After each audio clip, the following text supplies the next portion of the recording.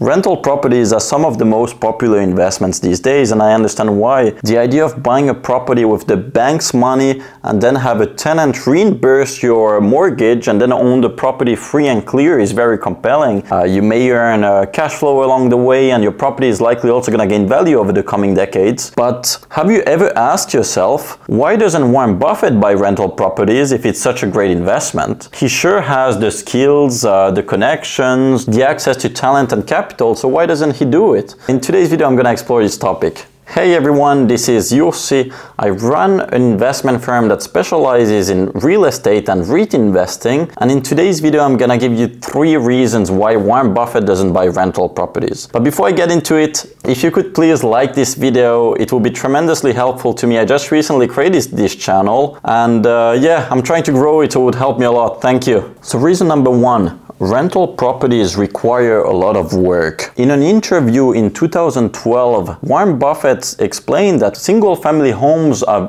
deeply undervalued and could be a great investment, but that he isn't buying them simply because the management is too complicated. You have to study a lot of markets and sub-markets, you have to get to know the fair values of different properties, then you have to make offers, you have to negotiate, you have to get financing, you have to deal with tenants, repairs, sign lease agreements, write those lease agreements with lawyers. I mean, there are countless things you have to do, and I think that, rental property might make sense for someone who has the time and doesn't value too much his time, but someone like Warren Buffett and his team, their time is highly valuable and limited, and they simply don't have it for rental properties. Then reason number 2, Warren Buffett understands that his circle of competence is limited. You cannot be an expert at everything. Warren Buffett himself, he's made most of his money with consumer-facing companies and insurance businesses. He's a real expert in this, but he's not a jack of all trades. He's not a specialist in real estate, and so he leaves this to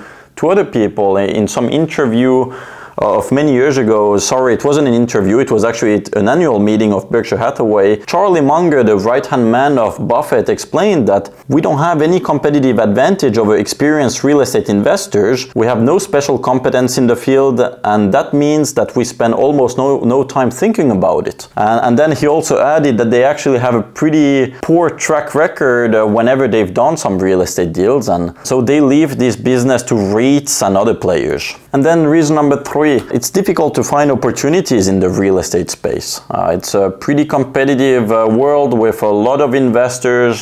Deals are relatively accurately priced according to Warren Buffett, and he explained that this is because real estate is quite simple at the end of the day. You earn rental income, it's a physical structure. It's not a commodity, but it's getting closer to a commodity than a business like an insurance company. And so mispricings are less frequent, and that's really how Buffett has made his fortune. He's looking for opportunities that are deeply mispriced, and then he buys them and waits for its value to recover. A better alternative today, in my opinion, is REIT investing. REITs are publicly listed real estate investment vehicles, and Warren Buffett has shown his willingness in the past to invest in these. He's held positions in companies like Tanger Factory Outlets, General Growth Properties, which was later acquired by Brookfield, Vornado, Heritage Growth Properties, Store Capital, which was also recently acquired by another company. And so, while REITs aren't a major part of Berkshire's portfolio, they've at least shown their willingness to invest in these, and I think that this is because of 3 key reasons. Firstly, they don't require any work. Here you're making a minority investment in a portfolio of properties, and so you have management teams take care of it for you, and there are significant economies of scale. Then reason number 2, they don't require as much skills.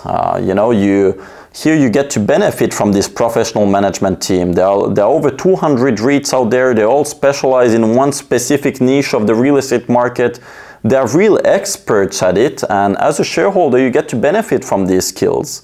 And then reason number 3, in the REIT sector you actually have a lot of mispricings. Unlike in the private sector, where properties are relatively accurately priced most of the time, REITs will often trade completely detached from the fundamentals of their properties, and this is because these are essentially real estate investments that trade like stocks, and As you know, stocks can change very drastically in value from one year to another. Last year, as an example, REITs dropped by 30% on average, and many of the smaller REITs dropped by over 50%. And that's despite the fact that their cash flow actually rose as rents were increased, and property values remain more or less stable. And so today you have a lot of opportunities to buy REITs at large discounts to the net asset value.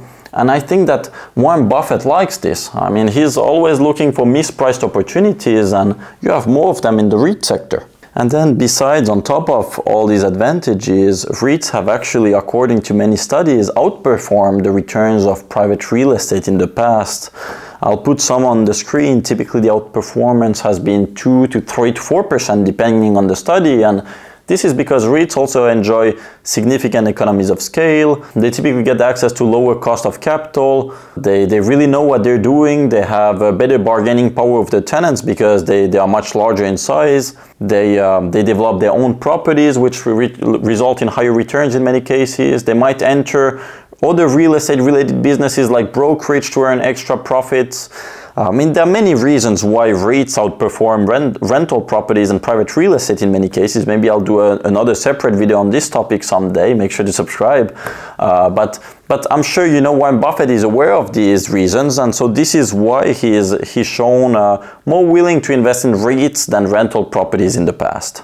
That's all I had on this topic. Thank you very much for sticking till the end. If you want to learn more about the REITs that I'm buying in today's market, please make sure to subscribe to this channel, and also if you could like the video, it will help me a lot. I just recently created this channel and I plan to do weekly videos on REIT investing going forward.